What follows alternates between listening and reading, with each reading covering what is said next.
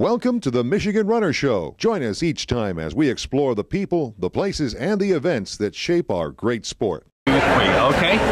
My name is Susanna Scaroni. Okay. And so you've had a couple races here in the last couple of months. Well, first of all, how did the Olympics go?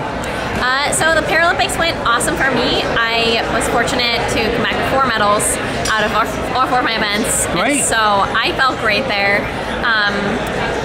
And you know, finishing on a marathon with cobblestone course was very challenging. And so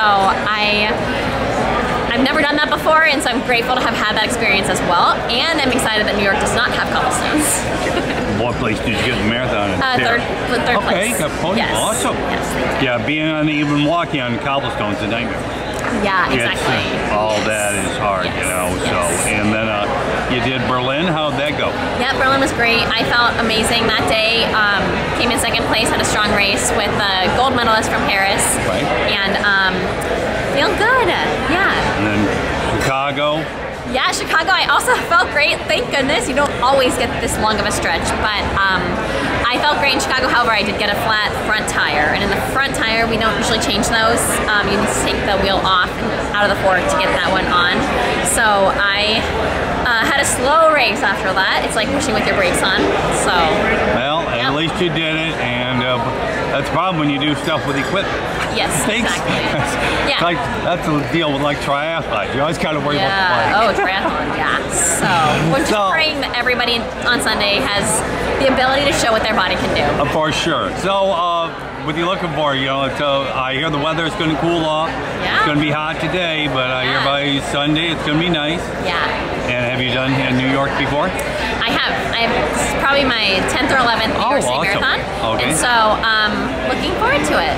Good. And like I said, other than that, you know, like I said, you've had some good races, good training in between, everything else. Yeah, very good training. I'm really fortunate to train with a lot of other strong wheelchair racers at the University of Illinois. Okay, you're with them. Okay, Yep. great. And so we're ready for Sunday. Awesome. Well, and well, good luck with that. And like I said, no flat tires. Yes, pray for that. Okay, have a great race, Cynthia. Thank you. Great seeing you again. Thank you. Cool. Your name? Daniel Romanchuk. Okay, well, one of our great wheelers, and he's coming off a Chicago second place. How'd that race go for you overall? I think Chicago went pretty well. You know, it was a kind of a tight tactical race. There was a small group a lot of the time, and so yeah, we went pretty well.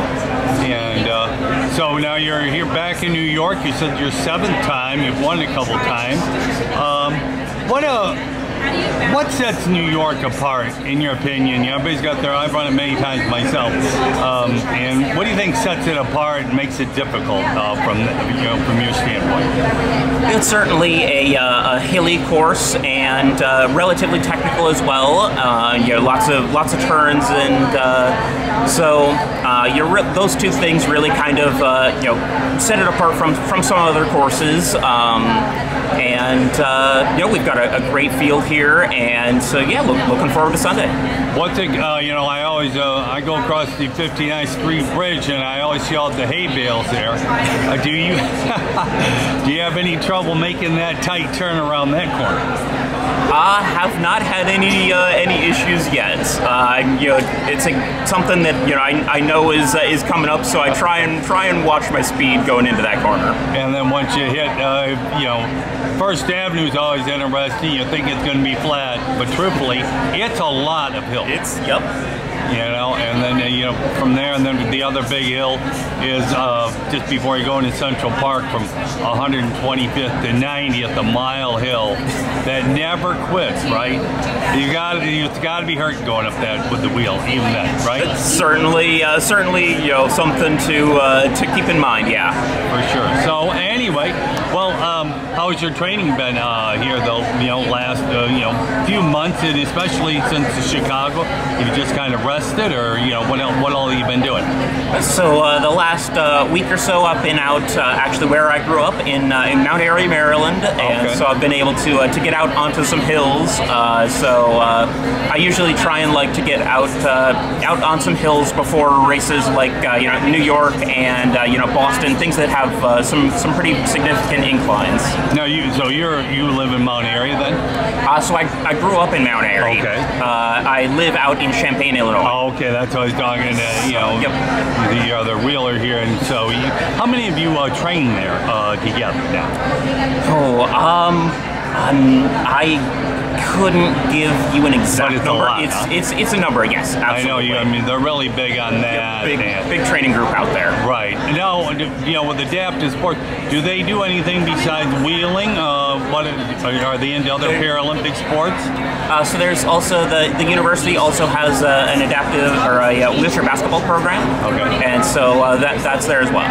Yeah. Well, I'm over by Ann Arbor, and Michigan has started a big adaptive sports program, and with the major universities starting some programs, there's going to be a lot more athletes coming in, and especially since the NCAA has now started a para group, and the USA Para just joined with USA Track and Field this week. Yep. So what do you think about that? I'm really excited to see what the future holds. Well, for sure. Well, hey, we're going to be teammates out there in Team USA Para. So good luck with everything, and it's always great seeing you. Hope you're across that finish line first on Sunday. Thank you. Cool. Mechanisms and siloing all of my emotions into, I don't know, maybe siloing isn't right. It's more like repressing like emotions. And so honestly, this is really a race for me. I'm really focused on this just like any other race. For me personally, there's no amount of like, the enormity of my career has to be expressed in this experience. I really don't feel any of that pressure at all. I'm going to race New York. I'm going to try to beat as many women as possible. And then 3 steps past the finish line, maybe I'll start to kind of feel like, I wonder what retirement will feel like. Yeah. What's a good day for you, you think? I'd really like to break 2:30. Honestly, that's my goal. I know the course is harder.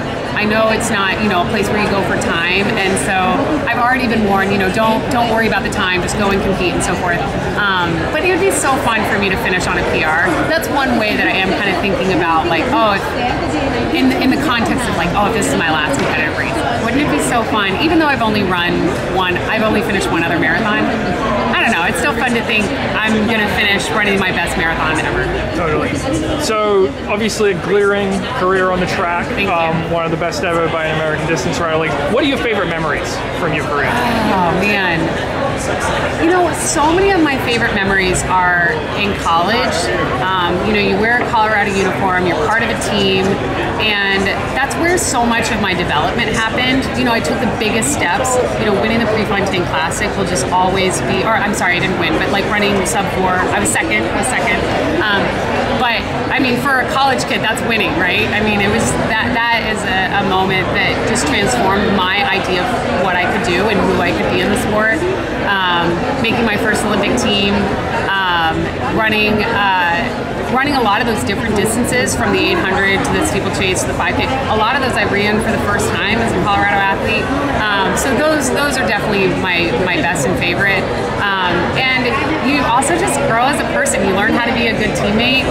You make mistakes, and you have people around you to kind of help you. You learn how to recover for the first time. You learn how to handle defeat for the first time. When you're in high school, there's a stage there, but for me, there wasn't a camera. And so college was the first time you had to kind of like, this is what it looks like to lose graciously. So college will probably be my best memories. Yeah. What do you think was your best race? Was it that pre-race, or do you have another one in mind? I think one of my best races of all time was the indoor mile at Texas A&M when I won the conference championship. It was the only time I ever beat Sally. I led wire to wire, and it was just like, for me personally, like a young athlete maturing into kind of a commanding winner. And And that took time. That took a lot of development, a lot of like mental maturation. And that was the woman who went into her pro career that then could win medals. And again, it took more development and more time, but that indoor race was a really, really good run for me. Yeah. Was there something that happened in your career? Like, you go all over the world doing these races. I'm sure you meet all sorts of people. Like, was there someone you met or something that happened that you were like, wow, I never thought this would happen, but now it's happening? Oh man, I've had so many moments like that. I don't know that like on the spot I can think of one in particular, but I mean it's mostly that you're a young person, and in 2007 I land in Osaka and I'm going to race in the World Championships, and you just think like, how did I get here? And then in the exact same vein, like almost 20 years later I'm still doing this. Like I look back on the younger version of myself and I think I could have never imagined it would last this long. So what a privilege. I mean, in a way, I've had a professional running career times 3, you know? I mean, how many people get 15 years as a pro? I'm finishing 15 years as a pro, and then made teams before that. So, yeah, I've gotten to live multiple professional athlete lifetimes in that time. I have to think that a lot of the top women now sort of grew up looking up to you or seeing you race. I'm wondering, like, what was it like towards the tail end of your track career racing against them? Or did you ever hear from one of them saying like, hey, I was inspired, now I'm doing this, or anything like that? I love that question because I haven't told this story much before, but I remember standing on the starting line of one of the races in Eugene. I don't know if we were running a round or if it was a final or whatever, but we're on the starting line in Eugene to run one of whatever the dozens of races at 1500s I've run in Eugene. And there was a young woman in college running probably the US Championships, and she came up to me as we're on the starting line and said, oh, it's such a dream to, I don't remember exactly her words, but like, privilege to race against you. I watched you growing up. And that was like both sides of the coin. It took me aback. I was surprised that like we're about to race each other. Like you just should want to beat me, But it made me feel so amazing that like my career has been even a tiny little part of leading this woman to this moment, to being in this position to race at such a high level. But also it kind of made me realize like the next group is coming, the next generation is coming, and I'm closer to the end than I am to the beginning. So yeah, bittersweet, mostly sweet, but bittersweet. Who was that? Do you remember? I don't remember. I'll have to go back and look through some of the rounds and stuff and see if I can figure out who that was. And then, if you know who you are, reach out to me. It'd be fun to connect about that. That was a precious moment for me, and I'm grateful for it. And then last question from me. What are you going to miss most about professional running? I'm not going to miss much because the biggest part of it I'm still going to do. Like I love running, so I'm still going to be out there running and competing. I really love competing. I love getting on the starting line and knowing like I'm ready to do something really special today. You can't have that if you're not at the highest level doing the hardest thing. And I've always known like that will have a lifespan, and that part of my life will end before I'm probably quote unquote ready.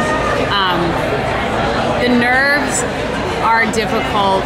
The kind of shaking in your boots on the starting line is always uncomfortable, but there's something about it that it's like you don't know who you are yet. Like what you're capable of is on the track right in front of you or on the road right in front of you, and that moment of not knowing, but knowing that it's imminent and it's coming, that reveal, I'll miss that a lot.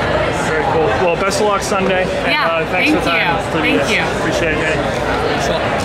Now, at the end, you're talking about still competing. Are you thinking about doing some other races after this? That are like for fun races? Yeah, of course. I mean, trail running. Exactly, and that's the thing. It's like an ultra. When you're competing at such a high level, your experience of the running world is kind of surprisingly narrow. So as soon as my competitive life is, my elite competitive life is over, I think the door swings wide open for so many other amazing running experiences. And running is full of so many incredible kind of groups and subcultures, and it'll be fun to dabble in all of that. And maybe we'll see you out there with Kara Goucher running some trails. Exactly. I mean, you can't be a Colorado runner. Ultra. Yeah, you can't be a Colorado runner and not dabble in that eventually. Exactly. Well, I've done all that, so that's why, Oh, that's great. Being a race walker, then I've done all these other events, and it makes it fun. I love it. And especially when you're not having to expect it to win, you can just do it for fun. Exactly. I pace a lot of races. And do it with a friend. Right. Yeah. You're not thinking, I got to finish at the top. No, I'm just out here to have fun. I love it. Yeah. Well, congratulations. You've had a great, and I've always enjoyed interviewing you, especially at the World Championships. You were the best person. You're always the best person and happiest person, the biggest smile to interview at the World Championships. I love it. Oh, you're making my cheeks hurt. Thank you. I appreciate that. Thank you. How did you do? You ran a wine glass. How did you do with wine glass? The half marathon. I nearly PR'd. I ran just under 71 minutes. Good. So that was good. 1:10:50, I think, or something like that. I did win. Yeah, Good. Which was nice. It's always nice to win. I was waiting for you on the podium. I beat my husband, which is always a win. And you could be the reigning champion in the household. That's always important. But just a really, really beautiful day. It's awesome. That's an awesome place. Okay, let me tell you, upstate New York that time of year, it was just beautiful. It was beautiful. It was a really good experience. Beautifully run event. That's a race I would want to do again. I've done that race 5-6 times. I know the race director. Yeah. I drive over from Detroit. I paced it. You can tell them I said it was. I'll tell Sheila that. It was wonderful. She'd love to have you back next year. Yeah. Awesome. Okay. Well, Thank you. good luck on Sunday. Have fun. Thank you so much. Good luck. Yep. I've got a 6-year-old, so I got to go back to Baltimore. In fact, my girls were going to come out with us. We flew in last night, but they're actually coming out on Friday. Just because my little girl is in kindergarten and she doesn't want to miss Halloween.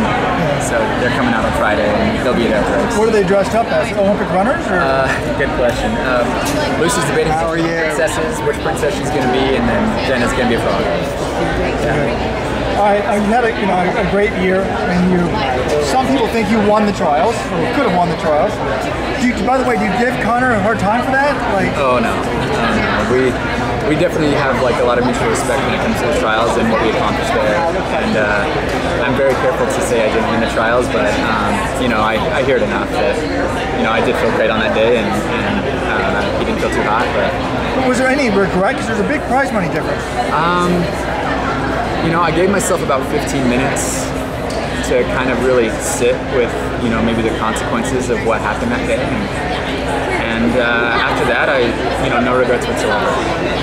Yes, there was prize money on the table and fame and glory, but honestly, what I did that day, I don't regret in the slightest. It was a true manifestation of my character in the highest,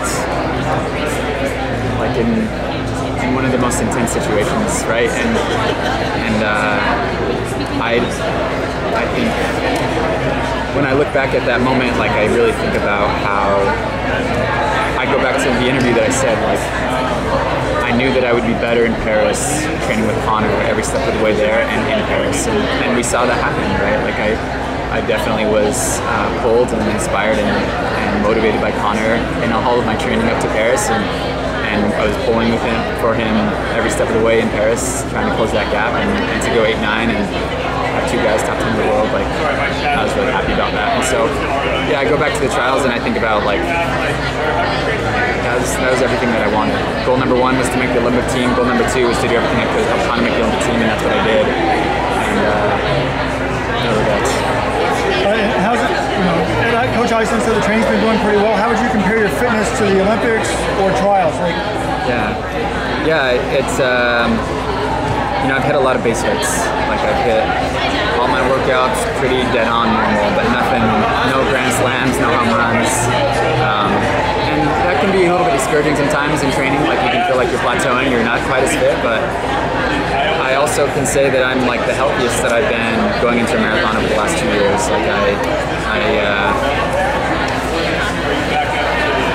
I feel like, you know, I usually have a niggle or some high hamstring pain or an Achilles pain going into the marathon, and I think I finally have like gotten through that, which is ironic because it's my third marathon of the year. So I feel like I'm in a good spot. Like we'll see come race day. And you know, I did have to balance a little bit that quick turnaround between Paris and New York, but you know, after a couple weeks off and getting back into training, things started to click again. And maybe that's a sign to Coach Eyestone's training and training with Connor, and maybe some super shoes and soft shoes, and obviously all those in my corner. But I feel good. So, you know, the big hits are nice, but yeah, that's the Yankees. You had a lot of errors. You've had no errors, right? I've had no errors, but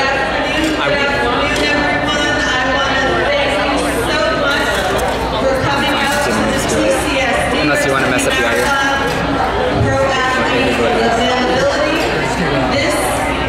Blessing to train with Connor Mance, but it is also difficult when he's hitting some grand slams in practice, and you know, I have to kind of walk away from every workout and evaluate, okay, how can I close that gap? How can I get faster?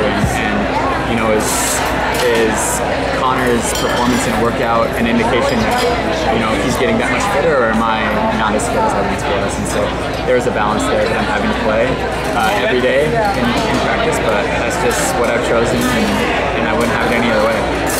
All right, well, good luck to you. Thank you. Good luck. Have a great race. Thank you.